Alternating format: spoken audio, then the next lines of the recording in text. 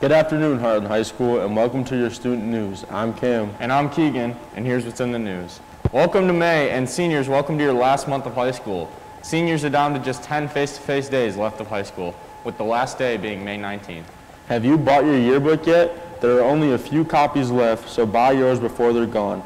You can find the QR code to order your book on the yearbook flyers hanging up around the school.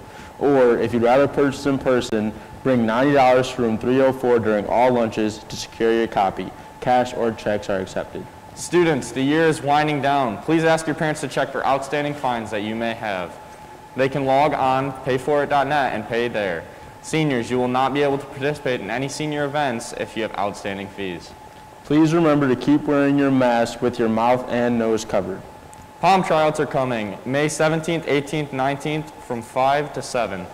This will be outside in the Ore Creek parking lot. We are planning a preseason meeting on May 11th at 6 o'clock, also outside in Ore Creek parking lot.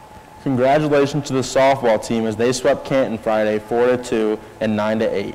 The Eagles are still undefeated in the KLA West. Good luck tonight against Brighton. The baseball team swept North Farmington on Saturday with scores of 11-0 and 8-2. Great work, boys. Congratulations to the boys lacrosse team as they crushed Northville 22-2 on Friday.